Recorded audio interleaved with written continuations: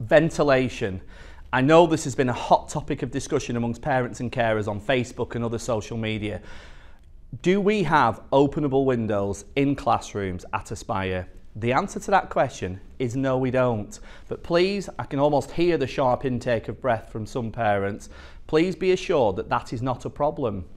We have a ventilation system that works very, very, very carefully on levels of CO2 and temperature in each classroom. So when Aspire was built in 2015, they decided that openable windows would disturb that balance.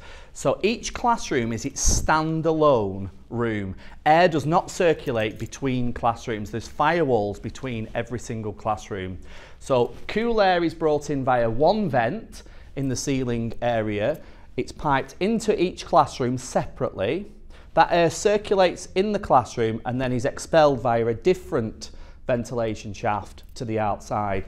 So each room is standalone and each room has its own ventilation system which works on a fine balance between levels of CO2, so depending on how many students are in the room breathing out, and also the temperature of the room. We've had it fully serviced on more than one occasion since the pandemic began, and it works perfectly well. We've even had parents complaining that it's too cold in certain classrooms, and the reason for that is because the ventilation system on a cold day is piping that really freezing cold air into the classrooms and it's overpowering the heating system.